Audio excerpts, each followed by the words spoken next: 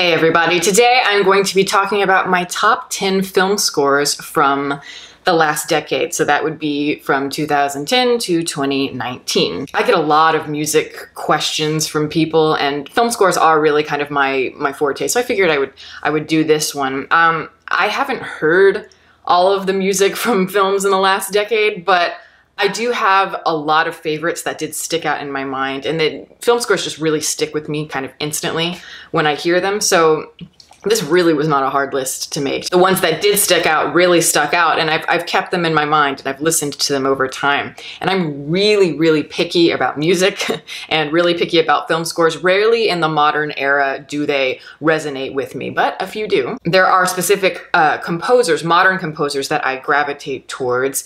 And so you will see some repeat composers on this list and maybe some three-peats. But you know, it is my list, so I can kind of do whatever I want. I'm gonna do what I normally do. I actually have 10 this time, 10 scores. I normally do like 5 movies or whatever, but this time it's 10. They're in alphabetical order, but the final one will be the one that is my favorite, because I do have one specific favorite over all of the rest, and that's something typical that I do. But let's just get into it. The first score on this list would be A Ghost Story, and that was composed by Daniel Hart. This is a very unexpected type of movie, and I can imagine as a composer, if somebody presented this film to me or this idea, I think it would be a really tough challenge because of how tonally muddled it is all over the place. And I don't mean that necessarily in a bad way. There's just a lot going on. I mean, it's really hard to specify in terms of genre with this one. I mean, you might think it's horror based on the cover of it and just the title alone, but it's not. You know, it's got a hint of the paranormal, a hint of the philosophical. In terms of feeling, it is eerie, but it's also meditative, very existential. But it has this feeling to it that is very wistful and nostalgic. It almost reminds me of like a Terrence Malick film in a lot of ways. How do you create a score that touches on all of those ideas? But Daniel Hart managed to do it above and beyond. And you know, when I saw the film, I instantly went and got the music for it. And I just think that the reason I return to it so often is just because of how mature it is. He really creates a very haunting, very delicate, moving score that to me embodies everything that the film stands for in the most tangible way. To be quite honest, the score is far greater than the film, at least in my opinion. I don't really have that much of a desire to revisit the film at all, but I constantly return to the score itself. And I did say it reminds me of a Terrence Malick film, but also even in the music there is that quality, strangely, where it feels like almost each chord is like a breath you capture in your hand before it dissolves, it goes away. It feels personal, and it gives the movie so much emotional richness, and it's capturing how fleeting life can be, but also the weight of knowing that life changes and it will eventually end. So that the memory of it, like I said, the wistful, the kind of nostalgic quality of it is really deeply resonant. It is a very melancholy soundtrack, which does fit the palette of the film, which is quite gray. But it is so deeply atmospheric. I think one of my favorite tracks in the film is Viventis in, which, you know, has this beautiful solo vocal accompanied by these beautiful strings. And it has a more old-fashioned style to it, that particular track. But then, like I said, it's touching on all kinds of different ideas and even musical genres. And I really like its use of electronic instruments and that kind of new agey sound as well. So Hart is not afraid to incorporate a lot of different sounds together. And somehow they do really make a harmonious blend. So this is a score I highly recommend. Next, I'm going with the film Jackie, with music composed by Mica Levi. And I actually have 2 scores by her on this list, and it's tough. They're quite different from each other, so I don't know which one I prefer, but they're equally compelling and equally emotionally potent. I think that that's Levi's strength as a composer, is capturing internal emotion. I think she really has a comprehension of, yeah, just like the inner mechanisms of the brain and how to bring out those intimate emotions that we often feel, but we can never say out loud. It's almost like she can take a singular emotion and then a conflicting emotion within, and she can somehow convert those into these long, very warped chords that they seem very simple, the compositions just in general, but you feel so many layers within it, and that's the genius part of it. The film does follow Jackie Onassis wherever she goes, and I didn't particularly care for the film. It felt too emotionally removed from Jackie, just in terms of her persona and the person as well. But I think, honestly, I think that Levy's score it filled in all of the blanks, and it did all of the heavy lifting, unfortunately. It gave the film depth and dimension where I thought that it was sorely lacking. That score deserved a better film, so I think they were so lucky to have her. The score is just giving us more dimension than either the script or Natalie Portman's performance. There is something that is very regal about the sound, I guess. It has a very like an American sound to it, or like a touch of that you can sort of sense. There's something very pensive and melancholy as well, and elegant yet deeply fragile and full of despair. And all of these things capture the inner workings of Jackie's mind as she's, you know, talking about her husband's death. I really didn't expect a score like this from Levy after Under the Skin, but she really surprised me with her range and being able to explore different aesthetics, and more importantly, bringing that internal color out. And she does it better than almost anybody working in at least film composition today. Next, I'm going with KRISHA, and this is a score that was written by, I think, Brian McOmber is how you say the name. I was quite taken with the film originally when I saw it, but I was more drawn to the idea behind it. The idea of this no-name director, this young guy, Trey Edward Schultz, and he's just this guy from Houston, and he wanted to make his first movie, but not really having much of a budget, he did it in his family home, and it stars his actual family, using the resources available to him on a very, very low budget, and making something really personal and special out of it. So much of the power of that film is in the aesthetic that is painting the portrait of this woman's psychological descent. So yeah, the editing is very strong. It's very kinetic. There's a lot of movement. It feels very cinematic, even though it is just taking place in this guy's home. And because it is taking place in one day, and the protagonist, the heroine of the film, we don't know much about her. There's not a lot of backstory, but we're just seeing her psychologically unraveling little by little. So because she has no backstory, a lot of the outer textures and all of that have to reflect that psychological unraveling for us to be convinced by it. So the score does have this very buzzy, sort of manic quality to it. And it is very complex because it's very playful in some ways, but it's also very eccentric and plucky and percussive. And those are typically my favorite parts of the score, just because there's like a nervousness to it. It captures this very off-kilter feeling, and the rhythm of it and the way that people move within the frame and the space in relation to KRISHA, who is the main character we're seeing from her point of view, it makes everything more engaging. And it does very unusual things, the music does, where it sounds like they're using like piano keys and strings from inside the piano that they're plucking, and some cool, very tribal instruments getting incorporated. And it gives you a feeling of, yeah, something very foreign that you wouldn't expect when it's coming from a suburban house in Houston. And it gives you that uneasy feeling of like what KRISHA's feeling, where she's observing all of these people that she feels so removed from. But when the music needs to, it becomes more focused and minimal to let the emotions itself be the highlights of the scene. And even in the opening of it, you can tell it's certainly borrowing from a lot of horror film classics. There's maybe a little bit of Bernard Herrmann in there, and The Shining as well.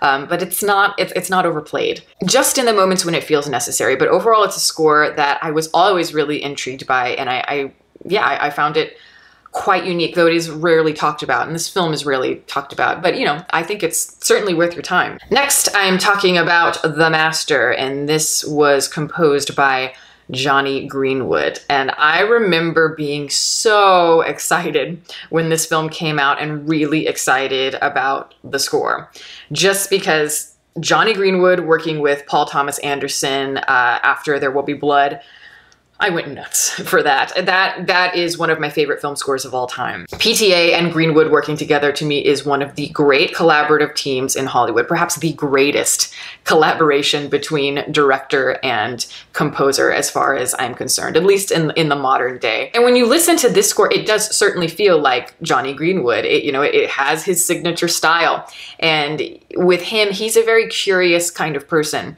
And he's, yearning to experiment and play with all of these postmodern kind of 20th century sounds. But instrumentally and compositionally, it is more ambitious than There Will Be Blood, I would say. This reminds me a little bit more of like Bartok or like Terry Riley, incorporating more than just strings and piano. He's doing more woodwinds. It does, when you listen to the music, I don't know, it has an almost off color feel to it. And it does feel very mid-century. It's like, yeah, it's like you're living in that feeling of the 1950s, this aged Technicolor, the madness and the seething anger and insanity that is simmering from underneath this culture, and it's particularly within these characters themselves. And you're really bringing all that out, accenting it with this very modern, very bizarre type of music. It is colorful, but in an off sort of way, and it's eerie. It feels almost like an Edward Hopper painting. What I love about Greenwood, and I will talk more about him as the list progresses, the thing that the connective tissue with all of his work, for me, is that never once do his scores give you any easy answers, any easy sentiment. It's its own thing. It's its own sort of experience that inhabits so many spaces and feelings, and it has a strange and surreal feel to it. It is so easy for scores to be the catalyst for the emotion, and often it can force the emotion unfairly, even in the really good ones. It's such a fine line between capturing the nuance and the feeling, the authenticity of what's going on, but not forcing us and trying to tell us what we should be feeling. I never felt that with Greenwood scores, unless he's kind of being cheeky or it's a sort of an intentional, self-aware sort of thing. And I can't, honestly, I can't say that about even some of the great film composers. So I think Greenwood is so special. Next, I'm talking about Moonlight, and the music for this was composed by Nicholas Britell. I haven't seen the film in a really long time, but I remember being very struck by it and thinking that it was really an incredible coming of age story, that it has an immediacy to it, and it feels as if you're experiencing everything that this young boy is going through in each stage of his life, very beat for beat, as if it's from his own mind, his point of view, and so the music really has to reflect that. The film is extremely cinematic, and it feels quite all-encompassing, so the music as well feels as though it's like it's engulfing you into this world. I really like the wispy feeling to the strings, especially in the melodic sections of the score. It feels very airy and very delicate because it's reflecting the fragility of the main character and the intimacy of his feelings as he evolved, because he is so almost taciturn, very shy. It's a very sensory experience listening to the music, and as the emotions of the character fluctuate, you can feel that rise and fall in the tension of the music. A lot of ambient kind of drones give it that resonance when the emotion is running high. I love one particular part, I guess you would call it the climax of the film, and where you have like this metronome sort of sound. I don't know if it is a metronome, but it sounds like it, and it sounds like an orchestra tuning, and the emotions are swelling and rising. He is growing as the soundscape seems to be expanding itself, and it really helps give the film that color and that cinematic quality. And it's already such a visually striking film, and so many elements of the film blend so harmoniously, and really the score is just one aspect of that. But I think that it really communicates those visuals in a very haunting way. It's very mature. I loved the score from the moment that I saw the film, and like many other scores on this list, I've re-listened to it many, many times. Next, I'm going with The Social Network, and this was composed by Trent Reznor and Atticus Ross. This is another score that involves a popular musician from an iconic band, but Reznor working with Atticus Ross and then in collaboration with David Fincher is also one of the great revelations in the last decade for sure. Because behind every auteur filmmaker, there's usually, I mean, he or she will pick a composer to do the majority of the work if they find one that they really like.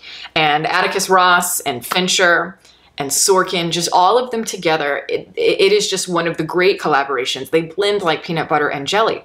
It's ridiculous. And it's one of those things where you wouldn't necessarily think about it, but as soon as you see it, you're like, oh, why didn't I think of this? But the music of Nine Inch Nails has a quality to it where you can sense that compositionally he could transition to film scores quite easily. Because Nine Inch Nails albums are inherently very cinematic. There are certain moments, and Downward Spiral in particular, that remind me very much of The Social Network, even melodically. But of course, Social Network is much more subtle of an experience musically. It's meant to be, of course, the backdrop rather than the focal point. It really represents the modern day in a way that combines kind of a strong feeling of vulnerability and isolation, while also having that feeling of being quite removed and quite cold and distant. Even sterile, I'll go so far as to say. And we see that a lot in film scores nowadays, I think in huge part because of the success of this particular one. But out of a lot of those, I don't think many of those collaborative efforts are so harmonious like they are in this one. I feel like the main theme has everything you could want. The melody is so simple, but there's an uneasiness to the textures that are coming out underneath, but it never overpowers it. The layering of everything is very specific, but it all works together in a very balanced way. And it is essentially the framework for that core emotion seeping through the main character, Mark Zuckerberg. As I said before, when you see the collaboration with Fincher and Ross and Reznor, it's like, why didn't I think of this before? Because that digital edge, that minimalism of the score is just perfect for somebody like Fincher, whose films also have that kind of quality. They're kind of dabbling more in the modern era, having that edge with those little digital touches that give it that coldness, but at the same time, he's also rooted in an era that is traditionally very cinematic. They have since done many collaborations, and all of them I think have been really interesting. One of my favorites being Girl with the Dragon Tattoo. I'm not a big fan of the film, but the score I love. But for me, I think you're getting the best overall quality with this particular one, and it is maybe the most cohesive overall. And like I said, it really did set the tone for a lot of electronic scores of its type to kind of continue this trend more and more. It's not, you know, it wasn't the inception of that, but it certainly helped with it. But yeah, this one, it does it better than most. Next, I'm going with Uncut Gems, and it is composed by, I don't know how to say the name, but it's like Daniel Lopatin? I don't know, sorry. But I love this score so much. And I actually saw the film not that long ago, so this one is still quite fresh in my mind, but I love this guy's collaboration with the Safdie brothers, and I hope that they stick with him, because I think he gives a definite flavor to the films, and the films do have a definite flavor to them. I think the Safdie brothers have a talent for, you know, the finer details and world building. And I feel like the composer here is really capturing that style, but enhancing a lot of that uniqueness. And this is another example, I think, of having some filmmakers who are just, they are so lucky to have a composer like this. And I feel like a lot of the success of the film, though I don't mean that it doesn't stand on its own, doesn't have its own merit, it's hugely dependent on its score. And I think people, it's kind of underrated. I don't think people quite recognize that, at least with this particular film. The music, you know, it's borrowing from so many musical genres and nostalgic genres, much like the film itself. The whole time I was watching the movie, the music was reminding me of Akira. And Akira is, of course, one of my favorite scores of all time.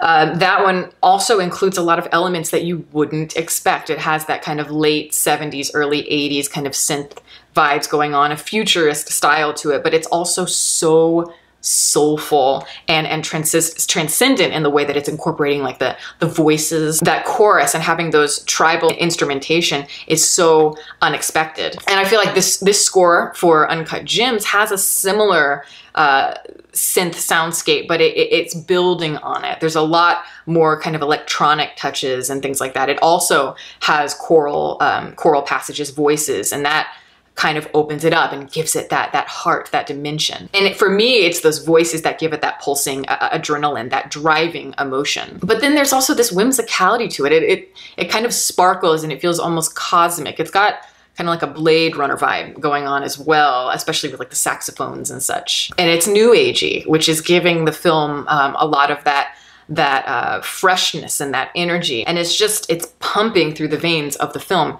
the entire time. And for me, overall, the things I liked the most about Uncut Gems, even though it wasn't a film that is necessarily for someone like me, I'd say a lot of what I appreciated about it was just the details. And I think that the score is elevating a lot of those ideas and capitalizing on those. Give it a listen on its own and you realize it is extremely detailed and very versatile. And like I'm saying with a lot of these scores on this list, it's like they're giving you so much emotion, but ironically, they're not giving you the easy answers. And that's so difficult to do. And, you know, with this music, you'd think it might be really dark, but it isn't. You know, there's an irony to it. It's not deeply dark. It's not deeply sad music. It's fluctuating between all these different kinds of emotions, and it feels like it's kind of sputtering throughout the music, and that's why it feels so alive. When I think of the music for this, I think alive. Next, I'm gonna go with another Mica Levi score, and this is for Under the Skin. If Greenwood for me is maybe the great film composer of this modern day, of my generation, I'd put Mica Levi like right underneath him. In a way, they have sort of similar stories when you look at it. I know that she's classically trained, but you know, she's also a songwriter, and they both have worked, they've done their time. They've worked in kind of, you know, having their bands. Like with her in particular, she's worked a little bit more in kind of like this experimental art pop genre. Not, of course, on a level of Jonny Greenwood with the success of Radiohead or anything like that. But I've listened to her albums. She's under the stage name Mica, so it's like Mica and the Shapes.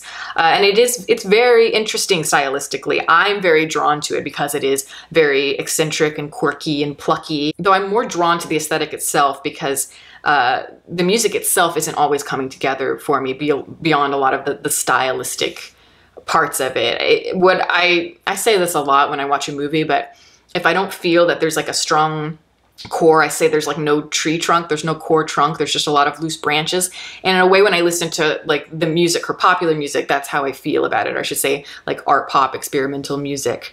But I think she's really found her calling with film scores. I think that this is something that she needs to keep doing. I was one of those people who did not care for Under the Skin overall. I'd like to return to it because maybe I might feel differently now. When it comes to Levi, she is giving, just like Jackie for this, I think she is really giving Under the Skin its legs. It doesn't even really feel like a score, to be honest. It feels like just part of the diegetic world, just coming from all the sounds within the actual world itself. But it's not. It's quite horrific sounding. It has like an atonal quality, but at other times it's very alluring and very sexy and almost always quite alien-like, quite removed from humanity. And it has kind of an exotic creature type of soundscape to it. More as though it belongs in a horror film that might have very grotesque imagery. I think of like Alien or something like that. But still, it finds the humanity as the crux of its emotion.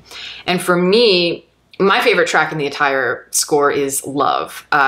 It's a very simple piece of music, but I don't know, as soon as I heard it, like from the moment those first few seconds began and you hear the strings, I just thought, yes, this is love. When I listen to it, it's bittersweet because it's like, it reminds me of my first time falling in love and that kind of bitterness. And you'd think when it's about love, it might have a joy to it, a happiness, but no, this isn't a happy piece of music. There is a real darkness to it, a painfulness, as though it's painful to relinquish that vulnerability. But it's a swelling feeling, but within that swell, it's like blooming and blossoming. Or at least that's how it felt to me. And it feels almost like being able to realize that you have the ability to love after being so cold for so long, but also knowing that it could be over before it even begins. And it's that painful combinations of emotions coming out of the sounds and the sting of it that really has always resonated with me strongly. Yeah, that's what I would say, actually. I think sting, that's a good word for her music. It stings, but something about it that swells within you.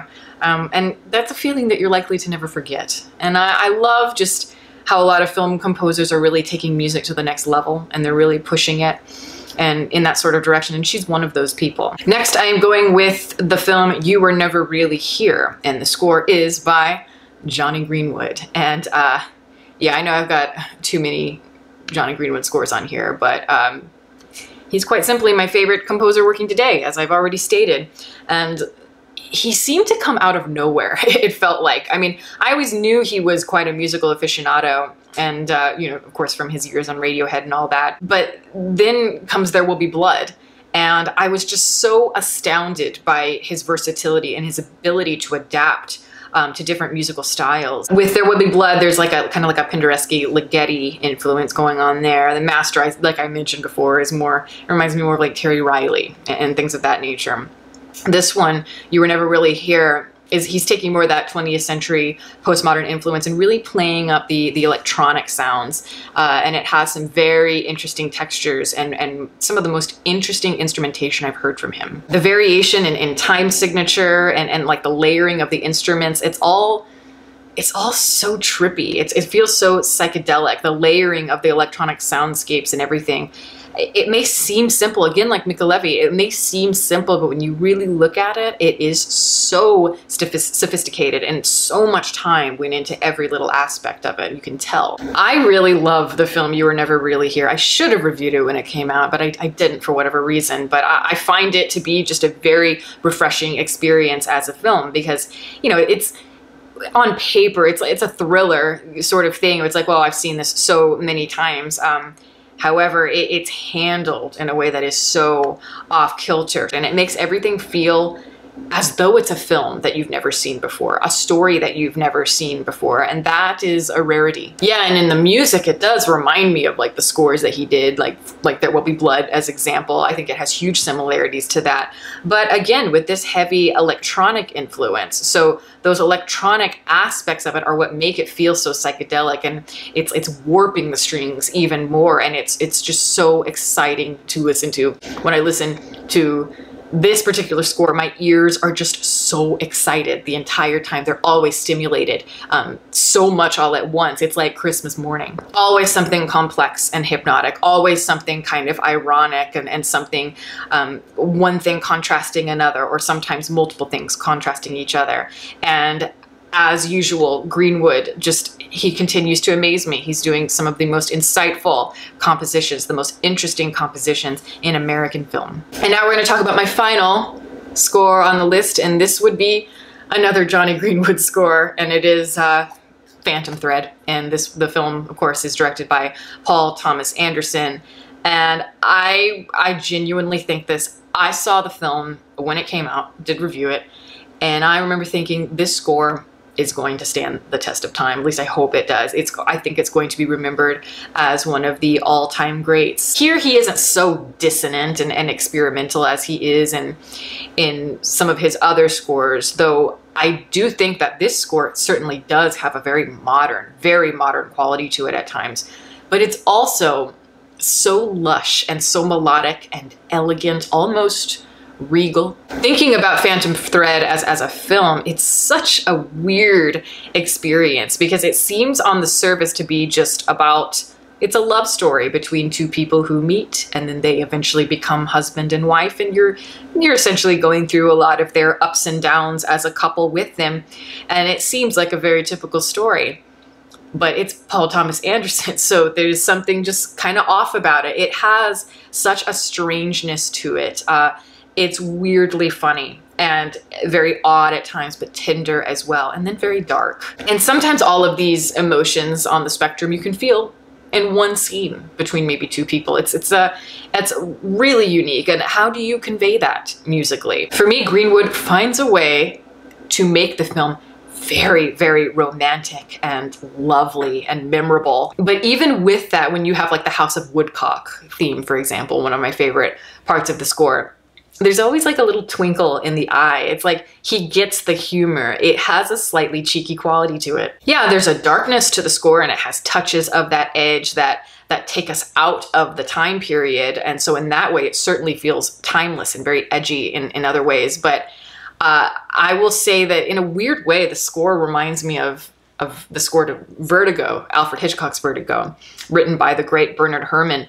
And I say that because that score, you know, like the film is meant to kind of pull the rug out from under you about the halfway point of the movie. But before that, it is also very sweeping and romantic, but in a way that feels just so lush and so romantic, overly sentimental, it seems. And to the point of where it's like, you know, they're conscious of what they're doing. Like Hitchcock is conscious of what he's doing so that he can pull the rug out from under you in the second half. And Herrmann, I think, might have that same thing going on there as well. You know, he's conscious of how he's manipulating you. And Greenwood is as well, I think. It has that richness and all of that. It's very multifaceted. And I remember thinking, honestly, when I was in the theater, like, are you serious? Like, really? This is the score? This is unbelievable. And no one's gonna top this. To me, this is like almost on the level of a Bernard Herrmann score, or on the level of a Nino Rota score for like Fellini or something like that. Those are some of my favorite film composers of all time. And I think that he's got that. He keeps surprising me more and more than any other composer. Of anything, this was the last kind of score I would have expected from him. So I can't say enough good things about him. I think he's incredible.